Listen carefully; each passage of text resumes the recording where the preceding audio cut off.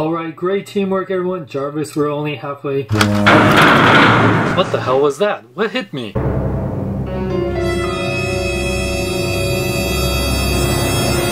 just a mother-trucking transforming robot who takes people's faces. I'm Optimus Prime. And don't you forget it. Need a figure to die cast for? Get your Hot Toys Iron Man 3 Mark 42 Diecast 1/6 scale figure at SideshowCollectibles.com. Link is in the description. Hello there kids, it's time for your What up big kids, here's your big review of the Iron Man 3 Hot Toys Mark 42 Armor Diecast Movie Masterpiece 1/6 scale collectible figure. I want to thank Sideshow Collectibles for sending out this to review for you guys. You can buy this right now, link is in the description. Like the War Machine and Iron Patriot, you get this cool picture of the Mark 42 and it has this cool like line things where the packaging looks like it's like three-dimensional. Very cool. It says Iron Man 3 on the top right there. And I like how the repulsor and eyes are glowing. As well as says MMS 197DO2 Mark 42 1/6 scale collectible figure. Side here continues the front of the packaging with Iron Man's repulsor, says Mark 42, and he has his leg right there, as well as the other side continues that same picture with saying Mark 42. Top of the box says Mark 42 MMS 197, while the bottom is just plain red. The back of the box says Iron Man 3, while it has all the credits of all the people that made this Die For figure. It also has a warning label. Warning, you don't want to choke on this figure, you could die, cast for your life. And you open it just like the War Machine Iron Patriot by lifting up this part right here and then taking out the bottom. You can see it's made of that very hard foam material, and it says the Mark 42. It's completely foam on both sides on the top, as well as has this plastic tray which has his display base and other accessories. Then when you remove this foam insert, and be very careful when you do, see the Mark 42 in his foam insert with all his accessories. Let's see if this armor is a heavy hitter or just plain heavy. Here we got the Hot Toys Mark 42 Diecast Movie Masterpiece 1/6 scale collectible figure. This figure is to die for. Let's take a closer look at it. This guy is beautiful. Hot Toys have really outdone themselves in creating just an amazing piece. You can see in the head sculpt, this armor is just beautiful. This is the clean helmet we get. The beautiful red and gold and even the silver bits right here. It's just beautiful. I absolutely love it. Arc reactor piece, which I'll show here more in a second. But yeah, even like the silver bits underneath the shoulder, and yeah, just all around, just like the torso area. I just love the paint on here, and like I said, it's a mixture of die cast and plastic. I really love that silver paint right there. It is just beautiful. And one feature I can show on the back here, he does have the air flaps that Iron Man figures are known for. You just lift it up here, beautiful silver under there. It's just gorgeous, I swear. And then if you lean it there, you can see nothing really underneath the flaps themselves, just kind of gray plastic, but it's okay. And it's still really beautiful. Man, just that back right there is just amazing. I love this ab, or back of the ab area, I guess the spinal area, just so freaking awesome. And yeah, just those abs, I don't know, just something about it just looks so sweet. One thing it's cool, I didn't like that the thumb and index finger are gold. For some reason it's just cool. Leg armor just looks amazing too. Just, I don't know, I just like how the lines are kind of outlined. Just really cool how they did that. Like, this figure just really makes me appreciate the armor more than even when I saw in the movie. I thought it was cool in the movie. I didn't think it was like the greatest armor ever. But after having this figure, I'm just like, this armor is freaking awesome. And yeah, just absolutely gorgeous. I mean, I don't know, I'm excited for the Mark 43 or whatever it's called in Avengers, because it's kind of like this armor but more red. And I'm a big fan of red. Oh yeah. And yeah, you can see here the silver bits in his feet.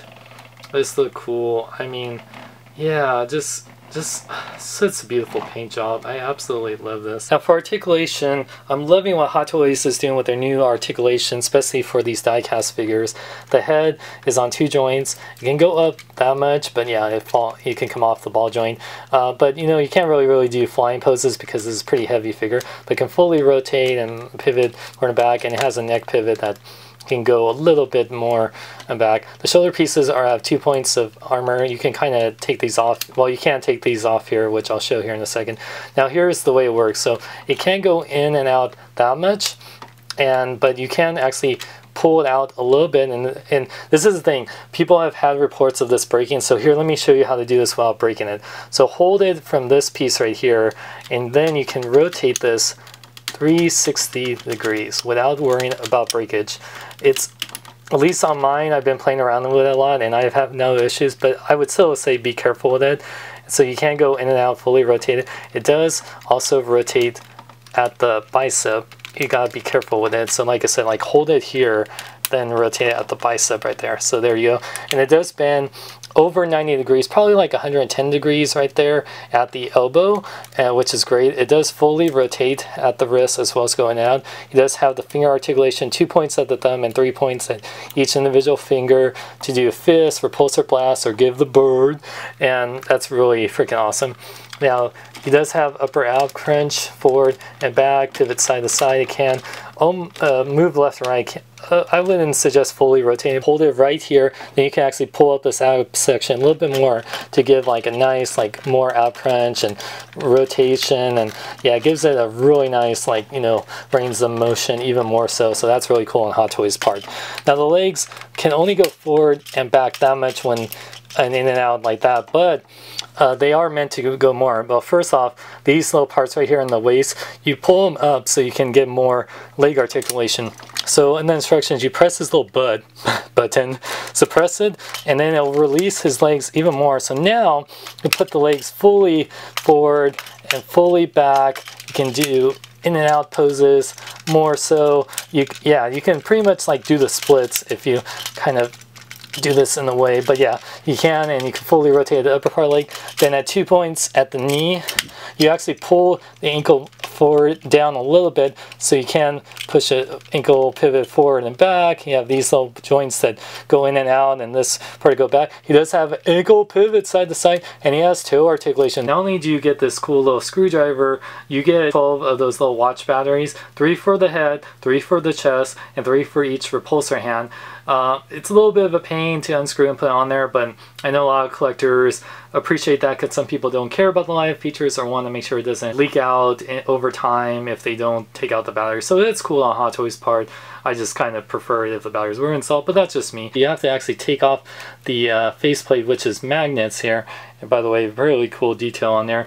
And then the way you have to do this in the instructions, you actually kind of have to semi-squeeze it out on both sides, put your nails in there, and then you can see here, and yeah, the magnet kind of detached there. There's a little switch right there that you actually turn on.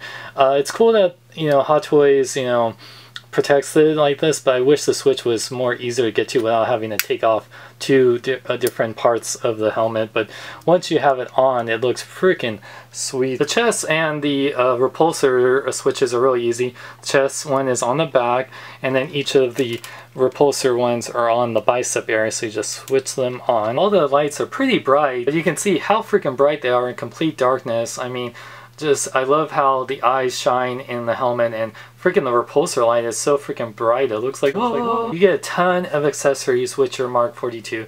You get this detailed instruction manual, how to do every little thing you can think of with this figure, how to put the batteries on here, how to interchange all the interchangeable pieces, and all the how to do the articulation and stuff. So they have nice detail. Plus, there's this extra thing, a little cautious warning to let you know about rotating the waist and the arms and making sure not to break your figure. You get this clear little tool part. This helps with removing some pieces for your interchangeable parts. Besides the articulated hands, which are still my favorite, you get a pair of fists that came on the figure, and then you get these repulsor blast hands. These are angled. You also get these wrist guards that are angled that work with the repulsor blast, so that way you can get the more accurate repulsor blast without these parts getting in the way. You get interchangeable missile launching forearm armor just for the right hand. There's not one for the left, kind of like the whole thing with the Iron Patriot War Machine. You only get one, but still it's really cool, the little missile that's in here. And the way this works, it comes in 2 pieces. You actually remove these bits, which is so easy. It's held together with a magnet, so just be careful when removing it, of course. But yeah, it comes off pretty easily. And then you just take your forearm pieces, you just simply put on. You can see how the magnet makes it really easy. And I really like that Hot Toys decided to use magnets, because those are always the best.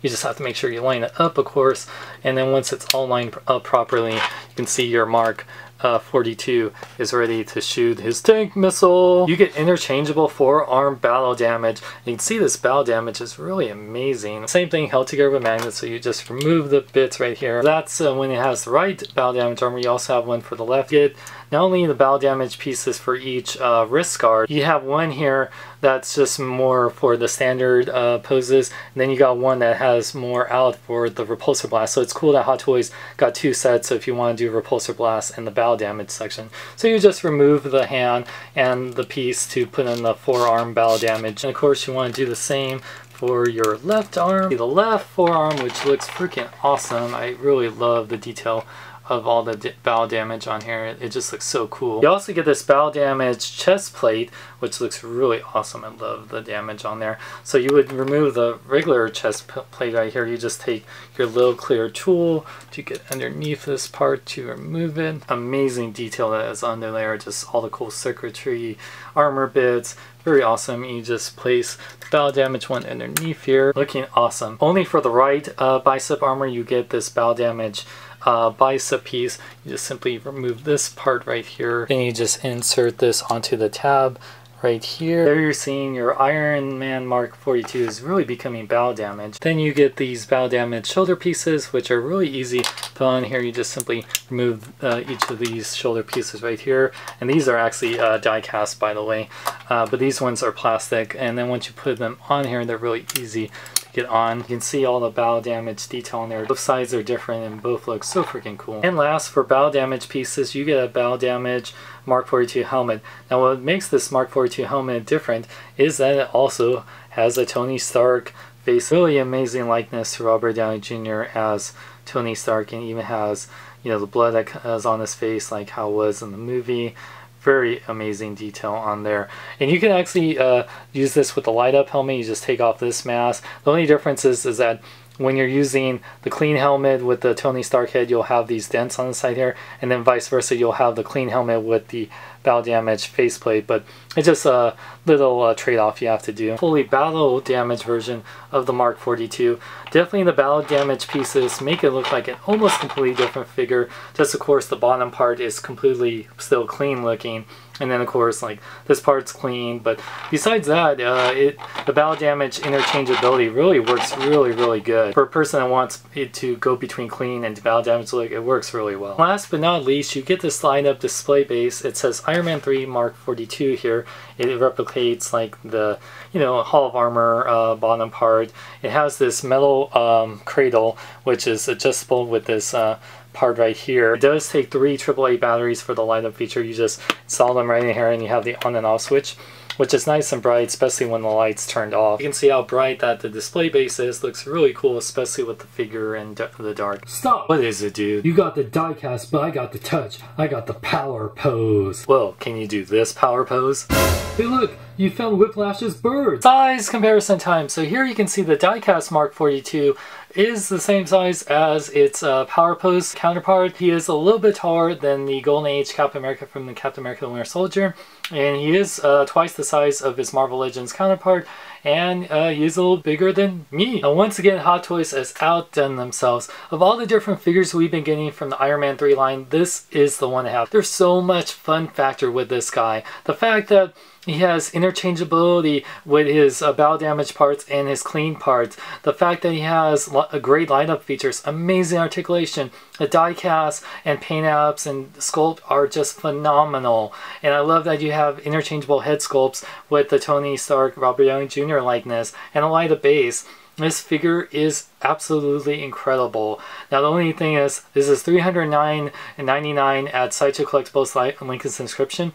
I know that's a lot, but considering this is a lot of die casts in there and everything you're getting, it is well worth it. If you have the War Machine and the Iron Patriot, you know what to expect. If you pass on the Power Pose one for this one, it's well worth the wait, because not only do you get the articulation, you get just so much more value with the fact that you can do a battle damage version and just everything about this I absolutely love. The only thing I would say, I wish that the light up feature in the helmet was a little bit easier to get to, but besides that, I have no other real gripes. Just be careful when posing it, and I'm super happy with this figure. I highly recommend it. Thank you to Sideshow Collectibles for sending me out this to review. Make sure you to buy this figure right now. Link is in the description. You can check me out at SeanXLong.com. Also check out MarvelousNews.com. Like me on Facebook. Follow me on Twitter and Instagram. Links are in the description. I'm Sean Long. Remember, live long and love life. And I want an Iron Man suit. I'm gonna try my Jedi mind trick powers.